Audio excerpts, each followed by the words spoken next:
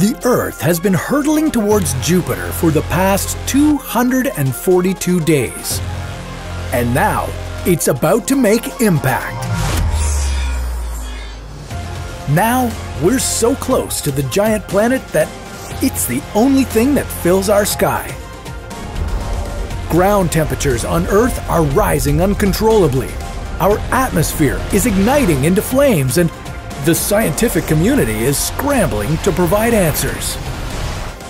What will happen when the two planets collide? Is there any chance that we could pass right through the gas planet?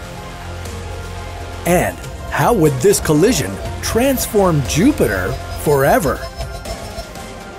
This is What If? And here's what would happen if Jupiter swallowed Earth. One way that scientists could find answers would be by looking into the past, because this wouldn't be the first time that Jupiter has collided with another planet.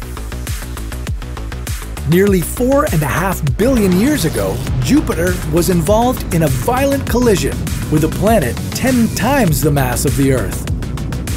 In that case, the collision completely transformed Jupiter's core, but what happened to the other planet? And what can that tell us about our own planet's chances of surviving a crash into the gas giant? To get some answers, let's travel back to 4.5 billion years ago, when Jupiter was just a young planet trying to find its place in the universe. Back then, Jupiter's gravitational pull became 30 times more powerful in just a fraction of a million years. This destabilized the orbits of nearby infant planets and caused some of them to crash into Jupiter. It's believed that one such planet was 10 times the mass of Earth, and it was mainly a silicate ice core. The planet hit Jupiter with an impact speed of 46 kilometers per second. Jupiter only lost a small amount of mass from the collision, but its original core was completely changed. Before the impact, Jupiter had a dense central core of heavy elements, and the rest of the planet was made up of hydrogen and helium. After the impact, the infant planet's silicate ice core merged with Jupiter's, causing Jupiter's core to become diluted. The heavy elements spread out and mixed with the outer layers of Jupiter. While this collision was a defining moment for Jupiter, it meant the end of the road for the other planet. So, what are the odds that the Earth's fate would be any different? Well, let's find out. The Earth orbits around the Sun at an average velocity of 29.78 kilometers per second. At this speed, if the Earth were to just leave its orbit around the Sun and head straight for Jupiter, it would take about 242 days to get there.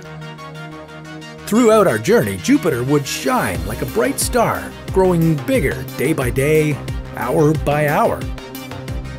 By day 6, Jupiter would appear as bright as our moon. Soon, we would start to notice our daylight becoming dimmer.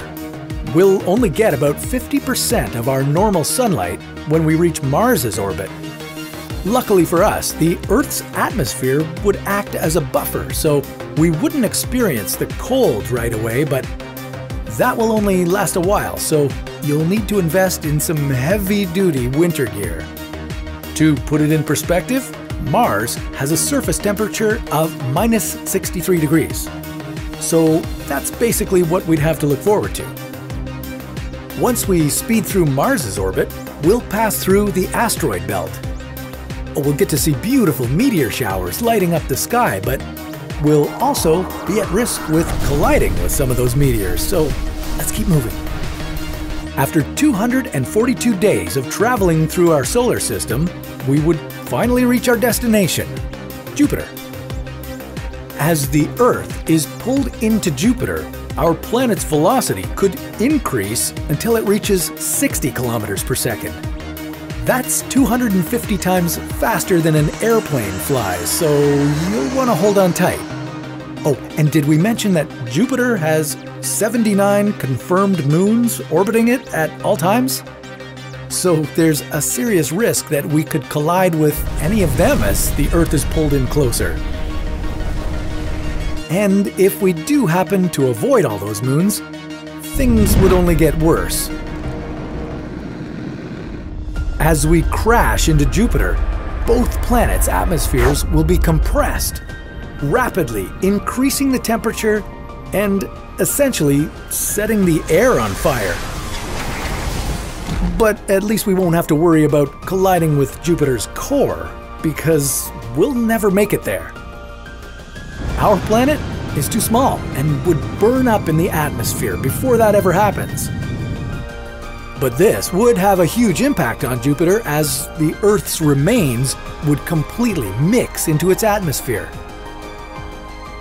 So if you ever notice our planet going off course and heading towards Jupiter, you might want to jump off along the way. Maybe right as we pass over Mars. And if you want any pointers on how to make the red planet your new home, check out our new show, How to Survive. The advice you find there might help you set up your own little Martian colony. But that's a story for another What If.